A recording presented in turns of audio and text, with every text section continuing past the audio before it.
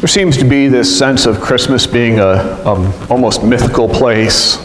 It's like a time that's a long ago in a galaxy far, far away, or like the land of Oz from the Wizard of Oz, or maybe more like a never land where you never have to grow up. Right? So we get to Christmas every year, and we go to this wonderful place which is warm and rosy and decorated and bright.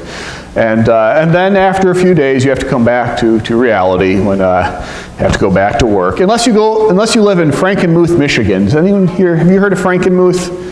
Frankenmuth, Michigan is a town in Michigan where it's Christmas all year round. It's kind of their shtick. That's what, you go there, you go Christmas shopping in the middle of July. So unless you live in Frankenmuth, eventually you have to come back from Christmas land. And the way that we tell the stories of Christmas tend to reinforce this sense that Christmas is this rosy, wonderful, perfect land.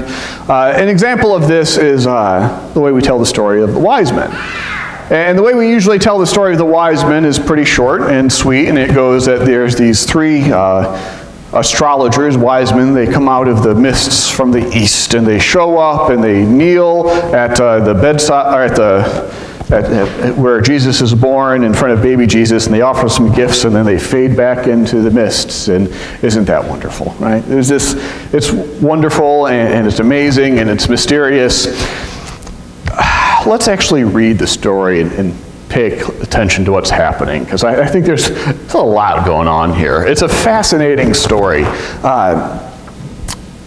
Matthew 2. We start reading in Matthew 2. We read of the Magi. After Jesus was born in Bethlehem, during the time of King Herod, Magi from the east came to Jerusalem.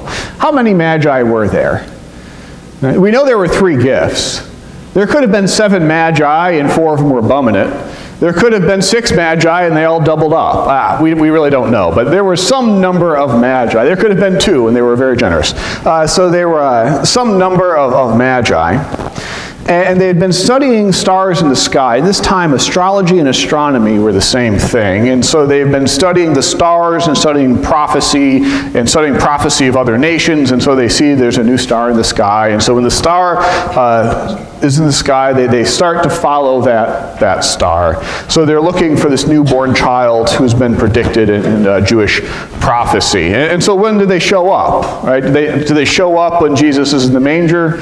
No, they show up quite a while longer, because they have to travel after the star is first shows up in the sky. And they show up with these amazing gifts.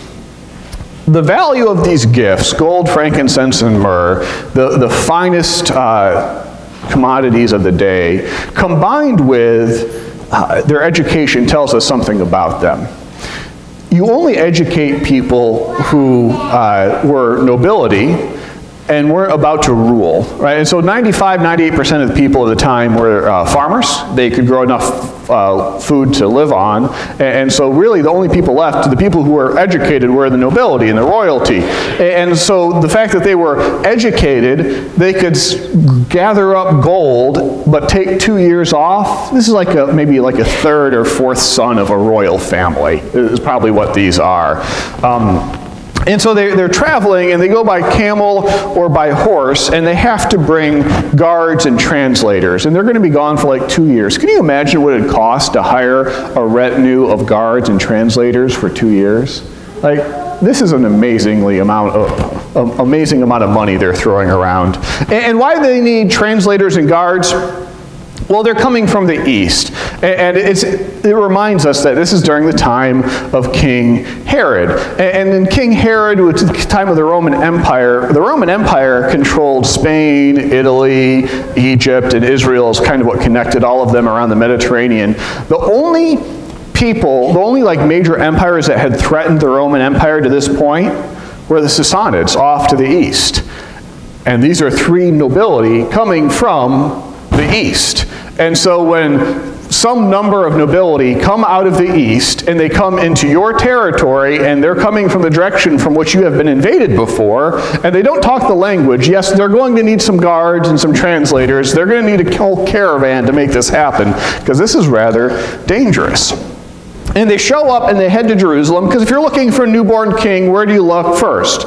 You look in the nursery of the current king. And so they show up, they go to King Herod and say, hey, you got a kid? We hear he's a newborn king. And Herod does not have a newborn child here.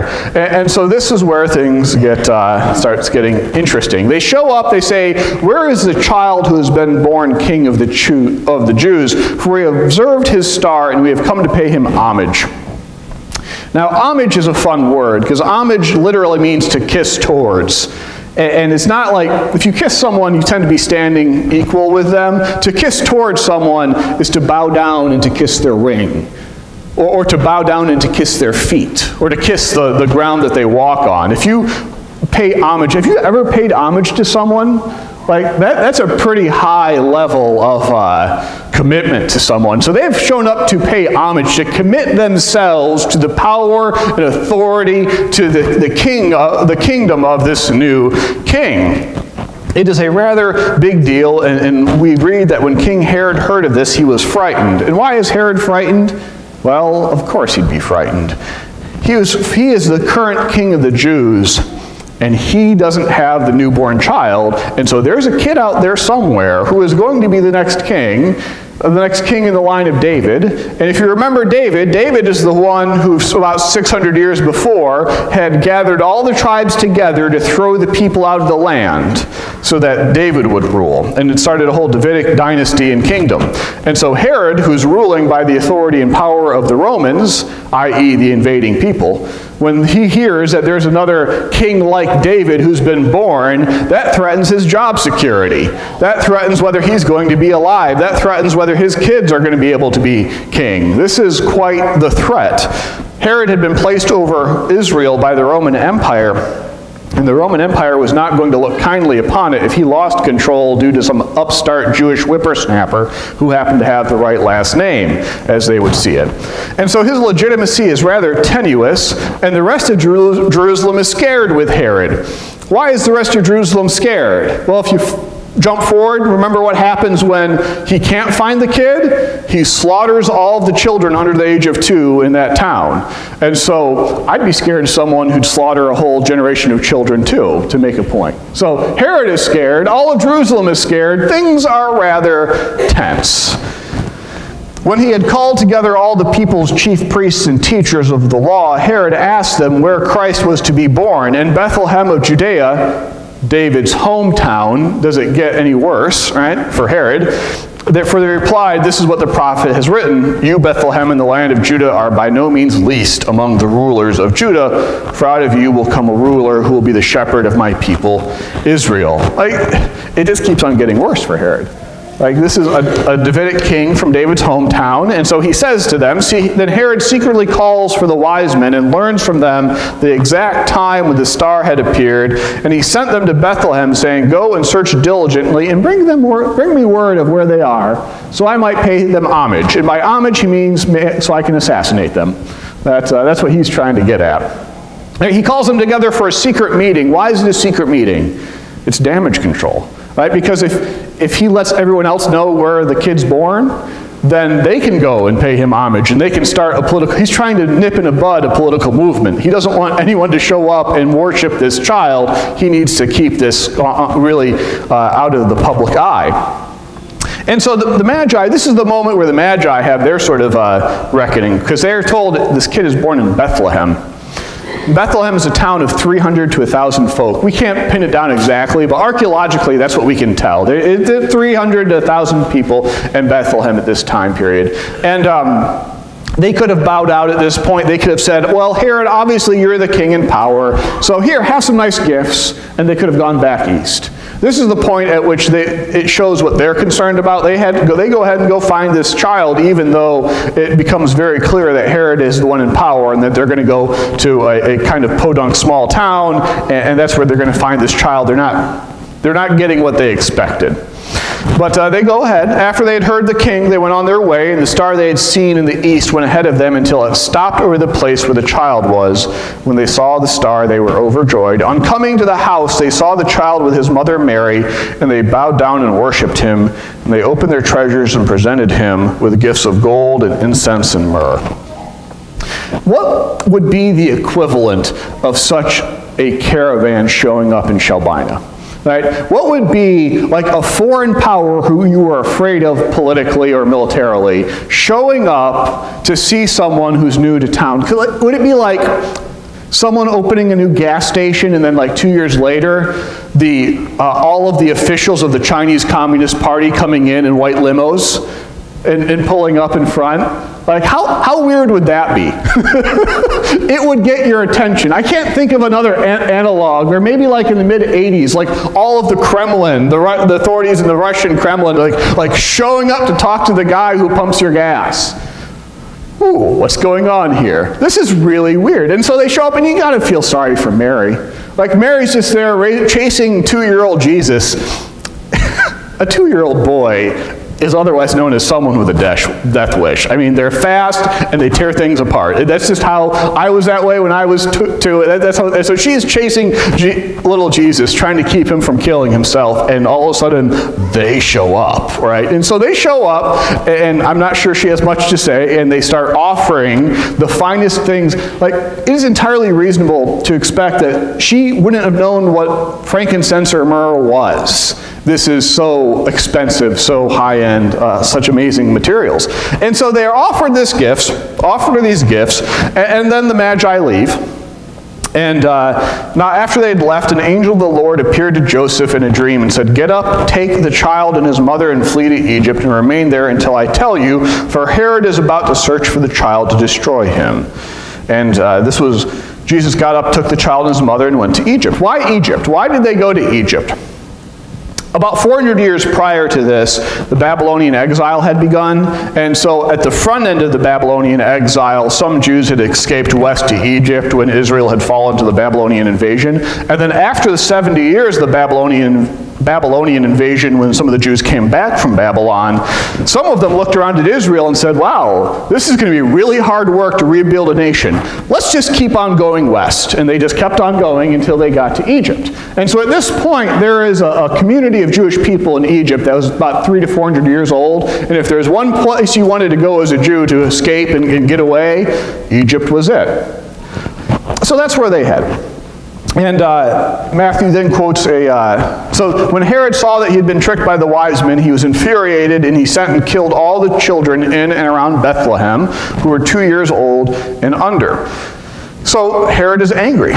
And so he kills, rough guess, it's probably about 20 children. If you look at the way the population falls, if you have about 300, 400 people in a village, that was probably about 20 children is the rough guess. That's how many kids he has killed because he is scared.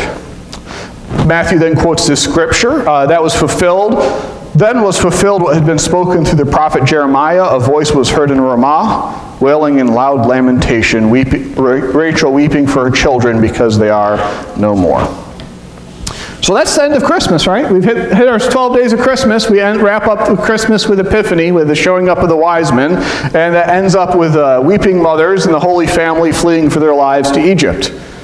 Merry Christmas. Jesus is born into a broken world, and as we finish the story of Jesus' birth, Matthew's not glossing over that. And I think it makes it clear that Christmas is not some sort of never land where everything is perfect. It's not in a galaxy long, long ago, far, far away. I think what we see here is how this good news of Jesus and the reality of life are interwoven. In this story of the Magi and Herod, we see the very different responses to the birth of Jesus. Some people are excited and look to new things, and some people are terrified of the potential for change. And I find this story to be good news, though good news of kind of an odd type. Because let me ask, did anyone here have a perfect Christmas? Doesn't happen, does it? Right? We hold up Christmas as sort of this like perfect moment where every dish comes out perfect, and every gift is perfectly appreciated, and every family member gets along. And that's just not what happens, is it? It doesn't. Christmas doesn't have to be perfect, and it never has been. If you look back to the first Christmas, like, I am certain that the next day after Mary and Joseph, after Jesus is born, Mary looks at Joseph and says, I thought you were making the hotel arrangements? Right? That's got to have been a kind of a hard discussion. It's your hometown. Why didn't we have a place to stay? There is always something that goes on with Christmas. And then 2 years later, we have King Herod showing up and Mary spending her child's second birthday running for Egypt while something goes down in their hometown. Christmas doesn't have to be perfect, and it never has been. Christmas is not a place of perfection. What Christmas is the place where Jesus shows up. The meal doesn't have to be perfect. The plans don't have to work out perfectly. Not every gift will fit. As long as we pay homage to Jesus, the newborn King, I think we've celebrated Christmas well. The good news of Jesus does not begin with human perfection. The good news of Christmas begins with our imperfection, our perfect world, and a perfect Lord coming to be in it. A Lord who loves us so perfectly that he is willing to enter our mess, even when our mess involves politics as messed up as it was in the first century. I think the good news is if Jesus willingly enters the mess called first century Roman and Jewish politics and life, if that's what Jesus is willing to enter out of the love for us, I believe he continues to be willing to enter our world today. Christmas doesn't have to be perfect. We just have to welcome a perfect Lord. Amen.